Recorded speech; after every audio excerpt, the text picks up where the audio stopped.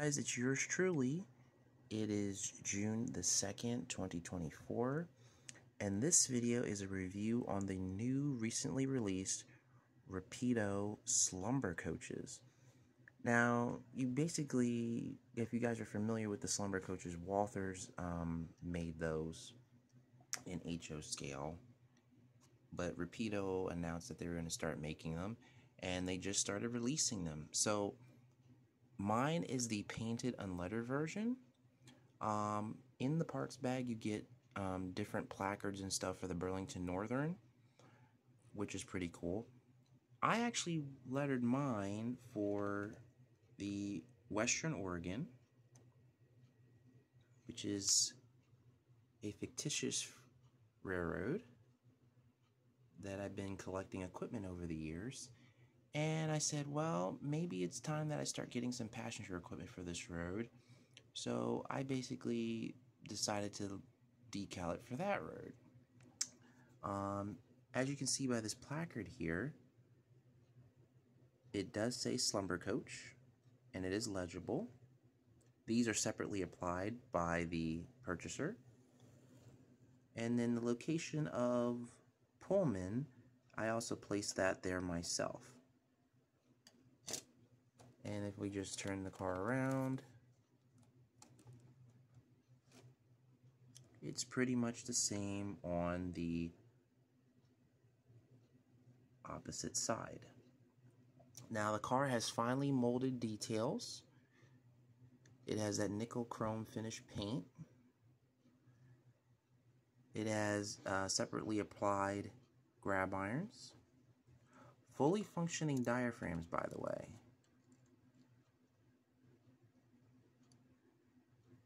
If I can get this camera to focus. So fully functioning diaphragms on each end. And then let me flip it over to the incredible underbody detail. So you have the disc brakes, which are molded on here as part of the trucks. You have your different generators, your air conditioning units, conduits, wiring, piping, air tanks. This is your water tank, I want to say. And then you have your steam hose here. I don't know, I didn't see in the parts bag, but I didn't see any like HEP connectors that you could separately apply to the car. I don't know if the Amtrak version has that, but I hope they do eventually have that, because I would like to model this car with the HEP connectors on the end. Oh, let me just show the ends here. You got the etched metal gate right there.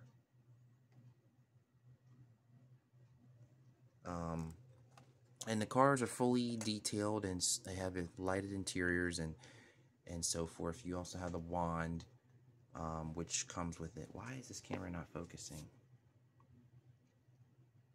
There we go. But yeah, oh, you also have the sunshade details, and they're all at different levels on each side of the car. Cars have full interiors, and they are really heavy too, but they're also free rolling as well. So I'm going to put this on the track and let you guys see it with the lights on. So here's the car on the DCC track. As you guys can see, it's got full interior lighting. And then if you take your wand here, you should be able to turn the marker lights on and off. If it has marker lights, I'm pretty sure. No marker lights. Huh. So, okay, you can just turn the lights on and off. Okay, so this doesn't have markers.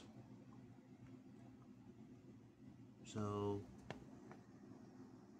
okay, no marker lights on this car. But you can look inside and see the different rooms.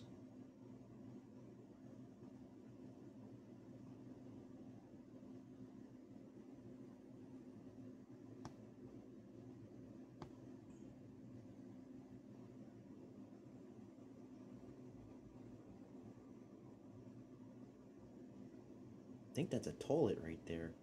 Is that a toilet? Yeah, that's a toilet. Oh, wow.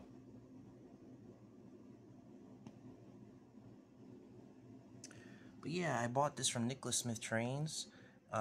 With taxes, it came to 110, which is a lot cheaper than what I'm seeing online. They're ranging between 115, 120, but that's not including the shipping.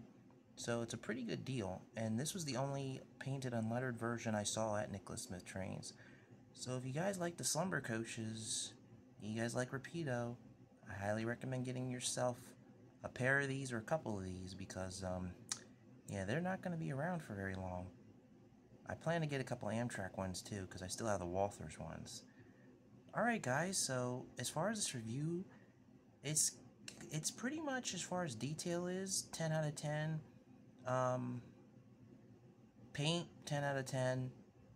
Details, 10 out of 10. Interior, 10 out of 10. Price, I would say it's about, I'd say it's about a, about 9 out of 10, you know. Yeah. Rolling characteristics, like I said, really good, smooth rolling. And weight is more than adequate for what you need it for. So I highly recommend getting your own version. Take care, guys. Later.